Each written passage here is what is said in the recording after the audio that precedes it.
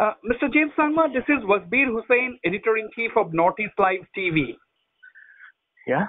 How would you describe the situation this morning? Yes, there have been incidences of mob violence last night, but as of now,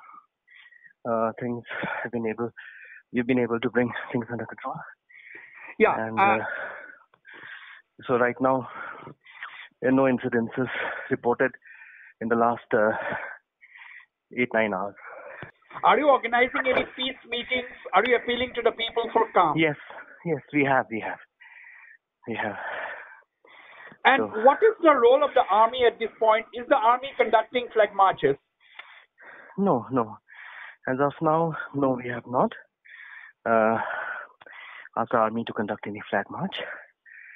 So that the state police is handling the matter, right now. There's a lot of rumor mongering going on the social media. You have already clamped a ban on the internet. What measures are you going to take because this is spreading the social media rumors? Yes, we have clamped down on the data services. What was happening was that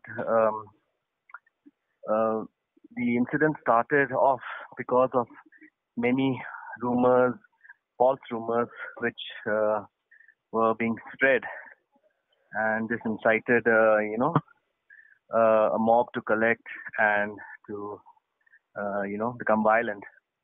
So therefore, with a intention to make sure that such kind of false rumors don't create havoc, we've put a clampdown on data services, and so right now there's no data services operational.